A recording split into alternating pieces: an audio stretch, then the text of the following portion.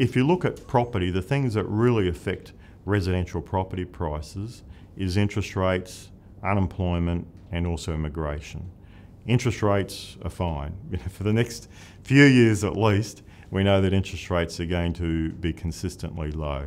And in fact, they could, whereas now they're in the 2%, they're quite likely to go into the 1% range for people buying at least their first home or their second homes.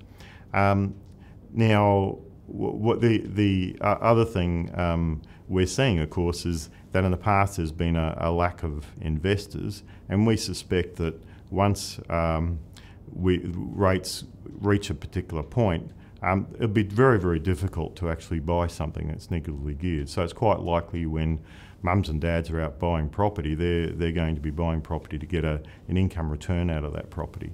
So we haven't seen a lot of investors this year, but I suspect that investors will start coming through again next year. Now, the other two issues I raised was unemployment and also immigration.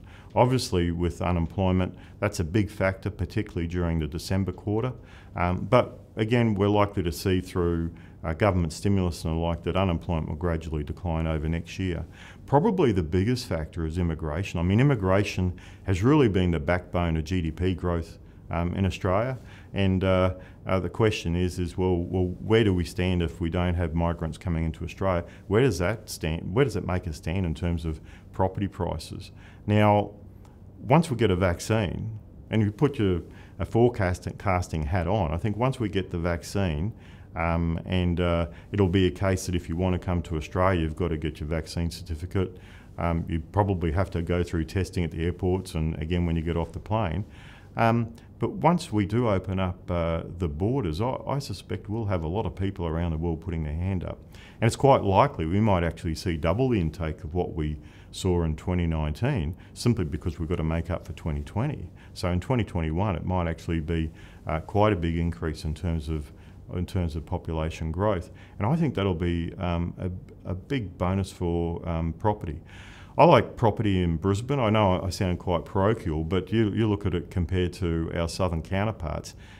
Brisbane really hasn't had a property boom now since the early 2000s, so it's almost 17, 20 years ago.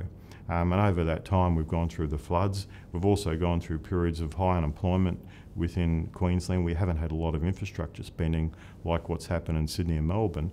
But I suspect moving forward that we're actually going to benefit from overseas migration, but also through interstate migration as well.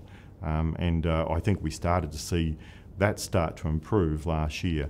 And of course, if you're sitting in Melbourne in lockdown and you're looking at your property prices in Melbourne versus what you can buy up here, it's quite compelling to move, providing of course you can get that job. And that's probably the one question mark over the sustainability of property growth in Queensland.